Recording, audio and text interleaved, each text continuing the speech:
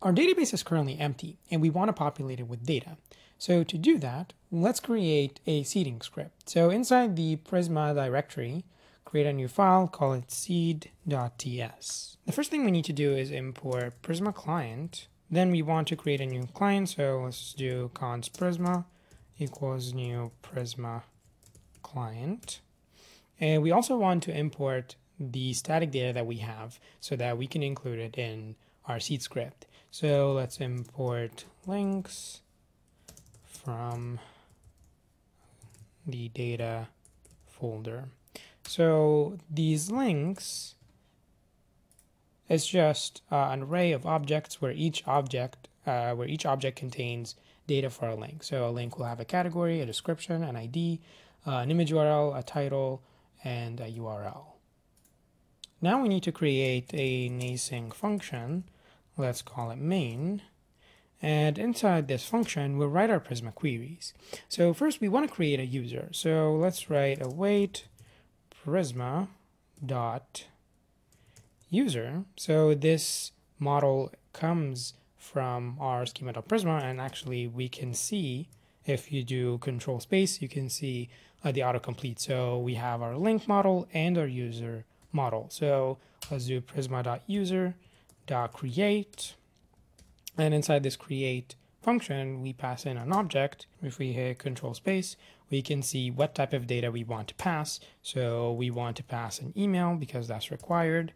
And I will just say test email at gmail.com. And this is the only data we need when creating a new user. Now, say for example, we add a field that isn't included in our schema.prisma file. What will happen is that it will complain. So if we say age, for example, 23, and we hover over it, we'll see that type is not assignable to the type without user create input. This type comes from Prisma client. So this is auto-generated from the Prisma schema. So this is great because now it's less likely that you'll make errors when writing Prisma queries or like when you're sending queries to your database.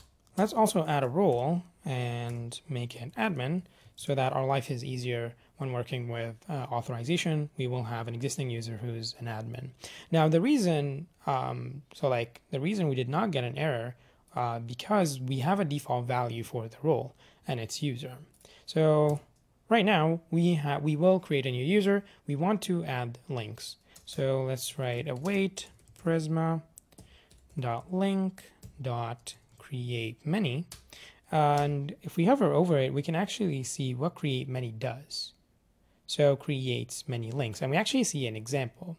So what we need to do is have an object called data, and provide the data here. So we can just say data and then say links.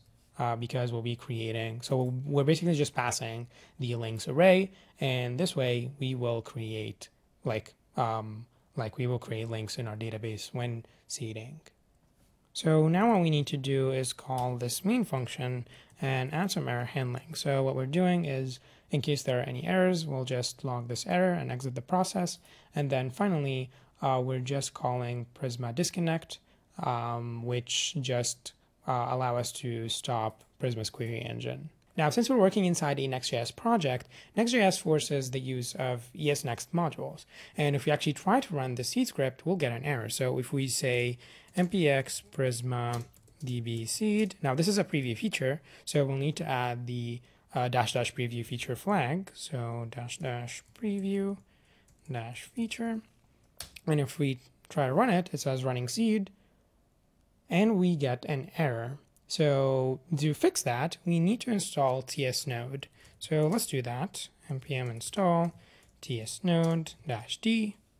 Let's just fix that.